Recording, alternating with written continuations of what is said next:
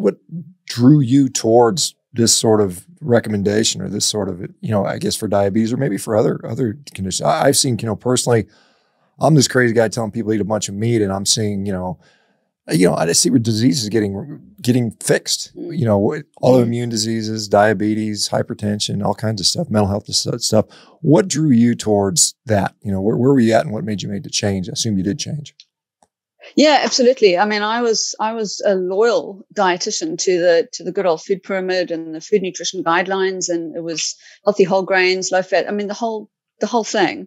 Up until about 9 or so years ago, and it's fair to say that even 5 or 10 years before that, when Atkins started to come out, do the rounds, I conveniently made it go away, which is kind of interesting, when you reflect on how you sort of poo-pooed certain ways of thinking. And I don't know if that's just a maturity thing or what.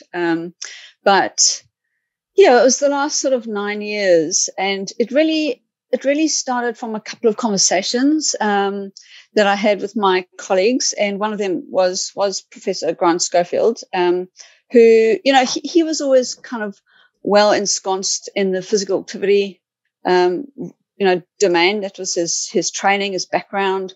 And I would always have this kind of little protection of the patch when it came to nutrition, which is so ridiculous looking back. I mean, God, my world has just totally changed.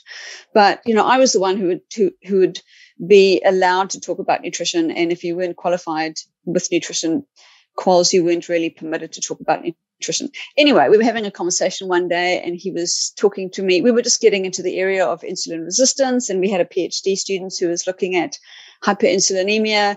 And I was brought on board as a secondary supervisor for this PhD student, just because I was like a healthy skeptic, and I'd always provide the kind of the other side of the argument. Anyway, so he was saying to me, so type 2 diabetes is characterized by insulin resistance. We started talking about what that meant.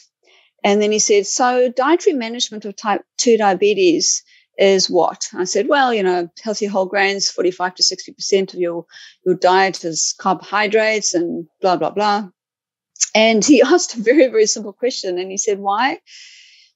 What is the reason why we manage a condition of insulin resistance with the very thing that our bodies struggle to process under the conditions of insulin resistance and hyperinsulinemia? And it just sort of stopped me in my tracks. No one had really asked me that before. And, of course, I was really defensive and said, there must be a good reason. It must be for all those, the fiber and the B vitamins and all that stuff that, people say you need from whole grains. So there must be a reason for it. And that kind of prompted me to do a really deep dive into the literature and revisiting some of the rationale for low carb and some of the physiology, biochemistry around it. And it just kind of blew me away. In fact, there was a time there, probably for about 3 or 4 months, that I thought, what am I going to do with this information? It's that whole cliche of once you see something, you can't unsee it. And I was in a real quandary. What do I do with my career? I think I actually need to get out of this because I just don't know how to handle this. And it kind of morphed from there. And then, Tim Noakes came on board with Banting, and it all kind of slowly moved to where I got to and where I am now, which is totally convinced that that is definitely the way forward for not only type 2 diabetes, but a range of conditions. And to be fair, I think for general health, being a proponent of whole food, if you really look at what whole food is, and you really, truly eat a good definition of whole food, it's going to end up being lower in carbohydrate, higher in protein and fat anyway. Yeah, I think that's true. I mean, you might get a lot more fiber, but you're not getting much else, as far as that, but the macronutrients tend to be there. So when you said, you used to defend them, and, there's clearly still a counter argument, we should not be giving diabetics low carb diets, ketogenic diets, feeding them meat and eggs or whatever.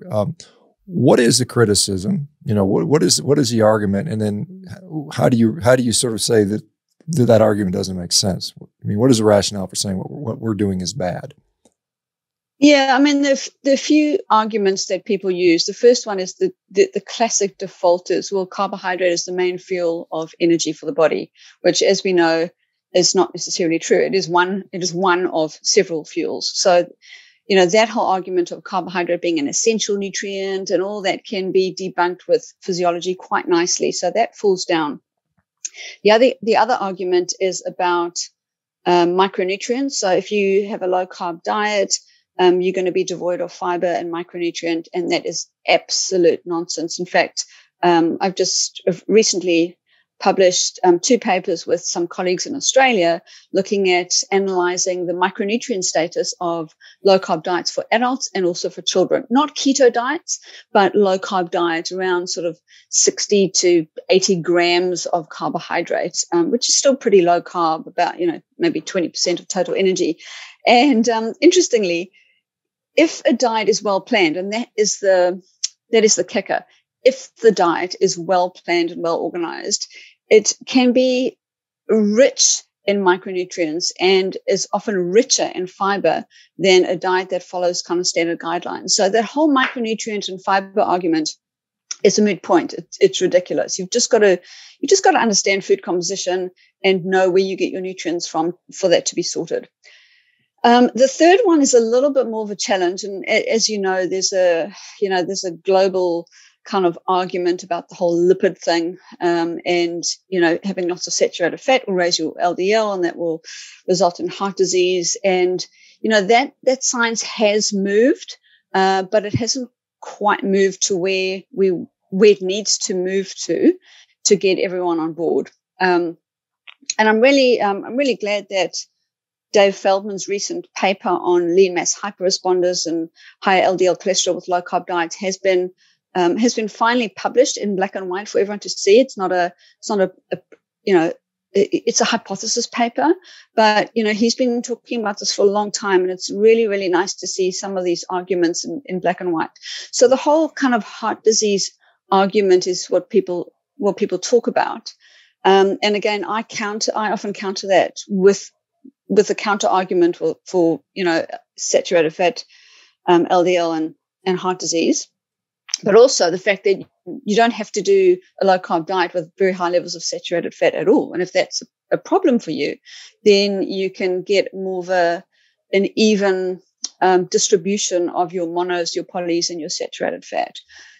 So we can still do a low carb diet for people who are skeptic about lipids and consequences of high saturated fat intake.